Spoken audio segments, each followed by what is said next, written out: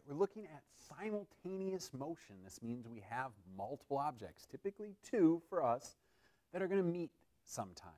Now, when you meet someone, you typically need to know a place and a time. So that means you have to have a common coordinate system. So if you're going to call someone and they're in a different time zone, you have to agree on a common time. You can't each say we're going to call at 6 o'clock and one person calls it their 6 and the other person calls it their 6. It won't work. So first thing you need to do is you need to make sure that both of them have a common time and coordinate system so that they're equivalent. Because what we want to do is we want to graph those two bits of motion. We want to see where those two graphs cross. So there's about 3 examples that I'm going to think about when I set this up. So one of them is both objects start at different positions. So they start at different positions, they have different velocities, and then some point in time and some location, they cross. Okay? So if they have different positions, I'll typically call one of their positions x equals 0 and the other one some value. And I could, again, have one start in a negative position, too. The other option is, well, they could start at different times. So someone starts after someone else and tries to catch them. So they run faster. In this case, they'll start at different times. Now, the time one's a little tricky, so what you want to do, or what I prefer to do, is I prefer to call this point right here 0. Okay? The reason I like to do this is because this person's time, the red one, is going to be a time t. And the green person, so let's say they start 10 seconds off, the green person is going to be a time t plus 10. So I'm going to always add on time to the person that started first or who's been traveling longer. Okay? And the third option we have is maybe they start at the same position. They start at exactly the same time, but they start with different velocities, and maybe one of them is accelerating. And so this one might accelerate and catch up. And so we're looking for that point. So again, we're going to try and find when these two objects meet. And so you'll notice I have position versus time graphs for each of these. So I'm going to end up with an equation for the position of the red and an equation for the position of the green.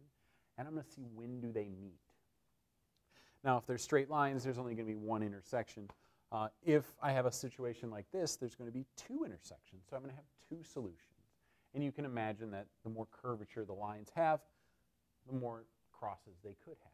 So let's set up a problem, shall we? So we have our problem set up. We have 2 runners, runner A and runner B. Runner A starts 9 meters behind runner B. Runner A is moving at 8 meters per second and trying to catch up to runner B, who's moving at 5 meters per second. Now, these are constant velocities, so you might remember constant velocities. We're going to set up our list of variables because it's a constant acceleration and a constant velocity. And constant velocity means our accelerations are going to be 0 for both of them. Also, our velocities are going to be the same. So the initial and finals will be the same. So let's set up runner A. So runner A is moving at 8 meters per second in the positive direction. I'm going to call the right my positive direction. Runner B is also moving in the positive direction, but this runner is running at 5 meters per second. Now, remember, they need to be on the same coordinate system and in the same time frame. So since they both start at the same time, they're both going to experience a time t. But they don't start at the same position. Okay? So I got to choose which one should start at position 0. Okay. Well, I'm going to just choose the first runner as x equals 0. Okay. So runner A starts at 0. Runner B starts at 9 meters then. Now they're on the same coordinate system. When they catch, when A catches B, they're going to have the same final position. So this x is the same and this time is the same. So these are our common variables. These are the things we're going to set equal to each other when we solve our system of equations. So you might remember from our constant velocity one that acceleration is 0. That means we're using equation number 2. And so I have x is equal to x naught plus v naught t plus 1/2 at squared. Same over here, so I have x is equal to x naught plus v naught t plus 1/2 at squared. Now this is a pretty common equation to use in simultaneous problems because when we looked at those graphs of position versus time, this is the equation we were looking at that was being graphed. And so when we think about those two lines, in this case, I have my two lines that look like this. There's runner A, there's runner B.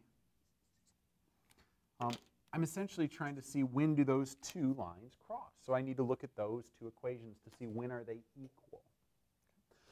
So first thing we're going to do is we're going to cross off anything that's 0. So runner A starts at a position of 0 and has no acceleration.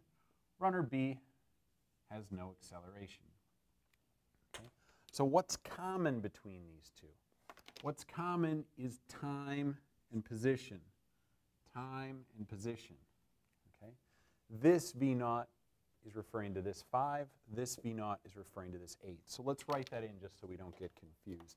So this equation becomes x is equal to 8t. This equation becomes x is equal to the initial position 9 plus 5t. And so now I have two equations, two unknowns. I should be able to solve this. So the first thing I'm going to do is I'm going to find out the time. Okay. So the time would be, set them equal to each other. So I have 8t is equal to 9 plus 5t. Subtract the 5t over, so I have 3t equals 9. So t is equal to 3 seconds. So 3 seconds after they start, runner A will catch runner B. Now, this question could be posed a couple ways. I could say, well, how long does it take to catch runner B? Or I could say, how far does runner A run and how far does runner B run? Okay, so if I want to find out how far runner A runs, I use the position of runner A. Okay. Now, how far runner B runs, okay. Now, remember, how far is kind of a displacement idea. So for runner A, it was pretty easy because the final position minus the initial position, which was 0. So the distance they ran, or their displacement, is equal to their final position. For runner B, however, the displacement is going to be that final position minus their initial position, which was 9, because they ran 9 meters less than runner A. So we can figure that out. So plug in 3 seconds here, and I can find x. So x is going to be 8 times 3. So x is equal to 24 meters. So runner A ran 24 meters. Runner B ran 24 minus 9, so they ran 15 meters. And that's the simultaneous problem.